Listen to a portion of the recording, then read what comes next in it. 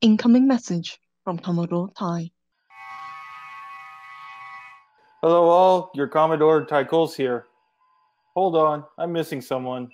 Computer, you know who I want to beam over. Falcon and the Winter Soldier. Dang it, Ty, you did it to me again. No worries. You can watch it anytime on Disney+. Today we're going to be watching Ep.5, Chain of Command. Wait, what's the chain of command? It's the chain I beat you with until you figure out who's in command. Okay, so we start off with the Maximals investigating the stone structure, the Stonehenge, in quotations, that we saw in Beast Wars Part 2. This isn't a natural stone formation. Somebody, somehow, built this thing. Bringing back the continuity, and it's so soon, you gotta love it. Yes, and then all of a sudden, we get a sneak attack by the Predacons. No energon crystal too small, I always say.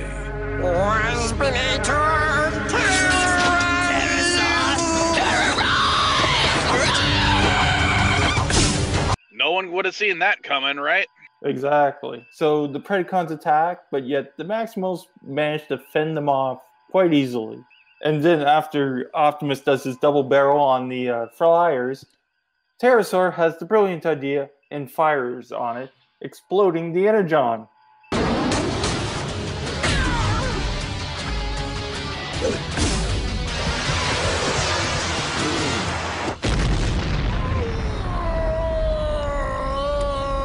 Stupid dinosaur bird. Well, you gotta expect it from him. Dinosaurs did have brains of the size of a golf ball. I think you're being a little too generous for Pterosaur, especially considering the next episode. This is when they send the signal to space.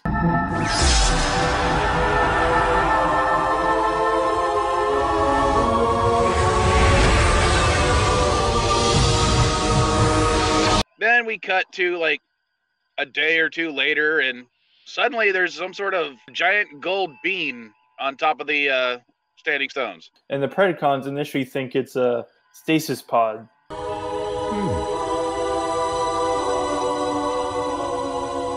Fire! Incoming stasis pod!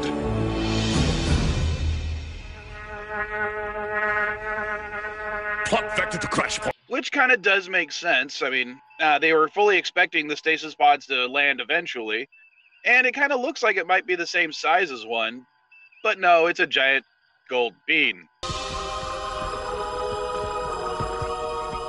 Yes, looks like somebody answered that signal. Optimus and Dinobot go, and guess who's there? Megatron and Waspinator. Whatever this fascinating device is, we Predacons claim it as our own. Yes. Megatron, terrorize! My question is, why didn't they send both flyers again? Big enough for Megatron to make an appearance? I think they just wanted Megatron to witness Optimus Primal's death. Because guess what? Optimus does get absorbed into space object.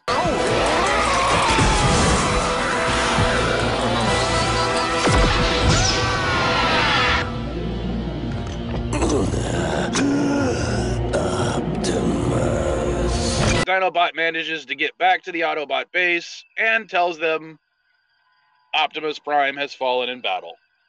Not before he thinks it's in a maximal torture chamber. Maximal torture chamber. Hey! We were hoping that maybe the innocent orphan baby could tell us what happened to Optimus. Optimus Primal was terminated. Yeah, that never actually made sense to me. Does he do, is there like some sort of Predacon propaganda back on Cybertron that the Maximals are secretly torturing Predacons into, giving up information? Maybe. You could never know what the Predacons are doing half the time. We do know from in a later episode that the Maximal leaders do some questionable things. Ravage! Sorry. And then we see that since Optimus is considered dead, they have a power struggle for leadership between Rat Trap and Dinobot. Dinobot thinks he should because he calls himself the most powerful, and Rat Trap for who knows what reason. Certainly, Scrap, and I, as the most powerful of the group, shall replace him. Anyone who disagrees may challenge me now. And let's face it, Dinobot is probably the most powerful, except for maybe Rhinox. But Rhinox doesn't seem to want to be a leader of any kind. He's happy just tinkering with his toys. So Dinobot wants to have a duel to find out who becomes leader. I guess that's his Predacon coming out. But they do it the Maximal way, by secret ballot. Wait, we're not Predacons here. We'll settle the chain of command in traditional Maximal fashion. By secret ballot. There's nothing that can go wrong with democracy. I guarantee it. So as they are doing the ballots, it's a tie. And another vote for Dinobot. It's a tie. Hey! What? Which one of you traitors voted for the Predacon? Okay, maybe one thing wrong with democracy. But as they're still bickering, they hear the faint sound of Optimus. Maximals, come in! Are you receiving? Maximal command base, this is Optimus! And he lays down the law. Rat Trap, you're in charge. Rat Trap, you're in charge. I'm sure you worked out the chain of command peacefully. And you got to give Dinobot some credit. He doesn't actually argue this point. Once Optimus puts Rat Trap in command, he just abides by it because he has respect for Optimus. And you got to give him props for that. Yep. And so we go back to the Predacon base, and we hear that Megatron and Waspinator were almost completely destroyed as well. Megatron back! Megatron back! Scorponok alone with Tarantulas and Pterosaur! Very bad! You and Waspinator were returned to us badly damaged. Yeah. But one quick dip in the repair pool, and they're all good. So Megatron decides, okay, I gotta have this. So Megatron sends Scorponok and Waspinator to go protect the space object where himself, Tarantulas, and Pterosaur attack the Maximal base for some reason. Quickly, Scorponok, you and Waspinator get back to the Standing Stones and guard that alien probe. As for us, this is a perfect opportunity. Yeah. Again, he doesn't send the flyers to do one task and the ground troops to do another. He splits them up. Yeah, maybe Megatron isn't as good a tactician as he thinks he is. Also, during the siege on the Maximal base, you finally see Megatron versus Dinobot, and it looks like Dinobot is clearly kicking the crap out of Megatron.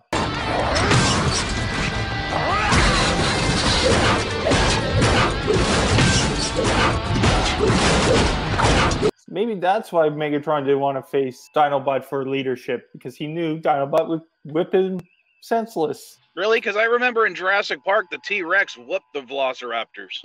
Well, I guess they did the role reverse in this one. The Predacons end up retreating, and they head to the stones.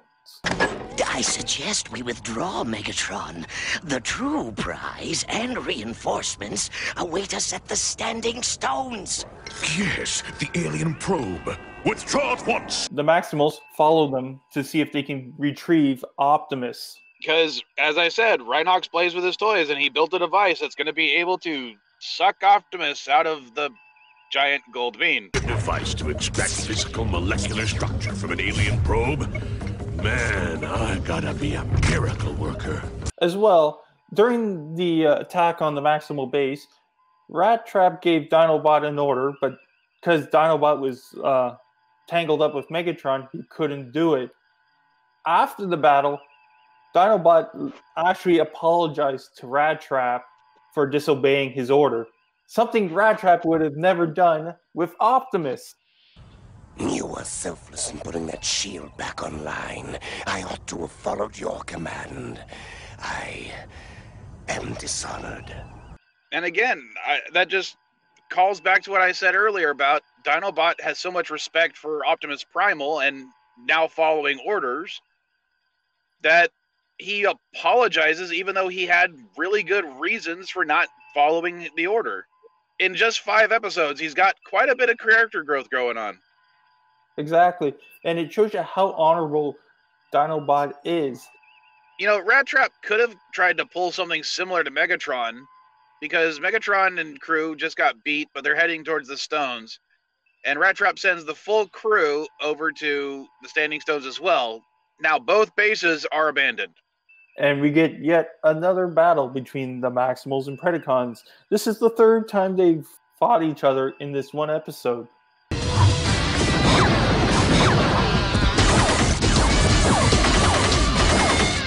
Well, you got to sell those toys, show them that they can battle. Yep. And also, this is the first time we see Waspinator get slagged.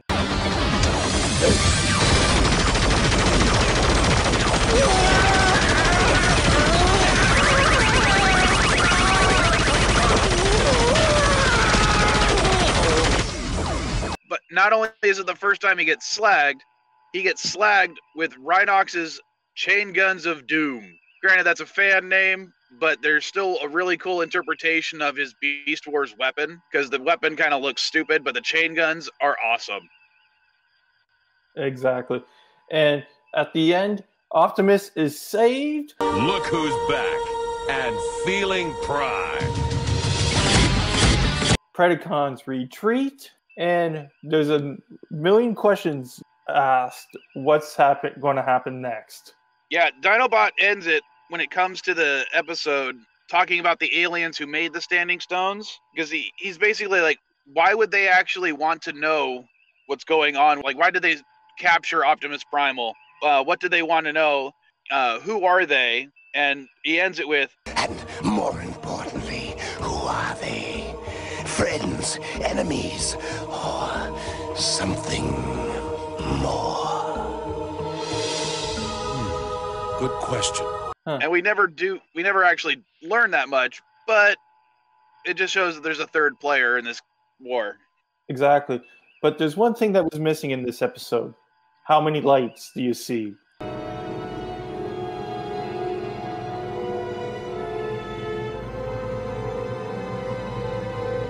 There are 4 lights! Wrong chain of command.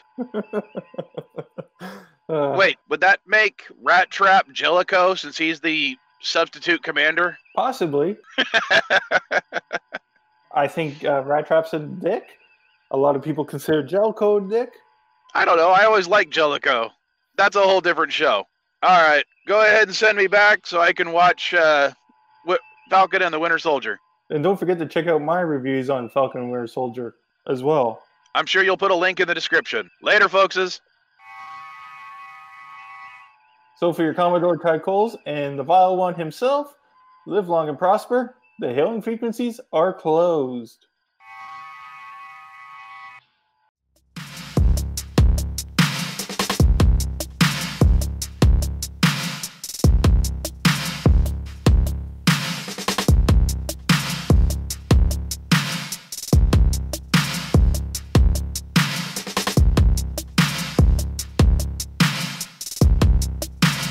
Thank you for watching the video. Hit that like button, subscribe to the channel, watch one of my many other videos, and if you like what you see, you can support the channel by donating to my PayPal. So for Commodore Ty, live long and prosper all, and for now, until next time, the hailing frequencies are closed.